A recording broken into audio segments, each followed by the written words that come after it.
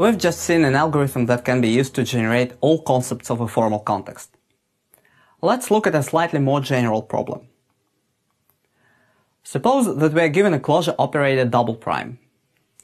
It may be one of the two double prime operators of a formal context, or it may be something else. It doesn't matter. It's defined on some base set M, and we want to generate all subsets of M closed with respect to this closure operator. If this is a double prime operator of a formal context, then these closed sets are either all intents or all extents of the context. But for the moment it doesn't matter. We don't want to make any assumptions on where this closure operator comes from. So one obvious way to compute all closed sets is to go through all subsets A and compute A double prime for each of them. The problem with this approach is that different sets may have the same closure, and so if we follow this obvious algorithm, we may generate the same closed set many times. To avoid this, we have to check if A double prime has already been generated for every newly computed closed set A double prime.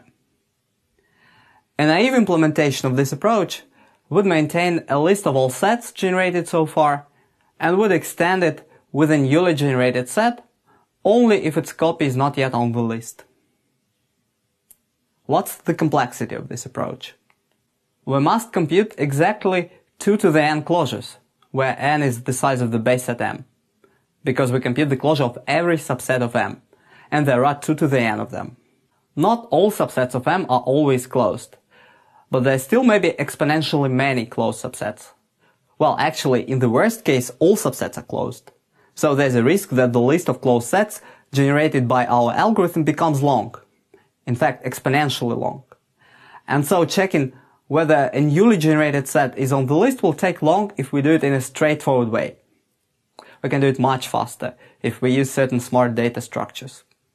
But we are now going to explore a different approach, which will not only make it easier to check if a closed set is generated multiple times, but will even make it unnecessary to compute some of the closures.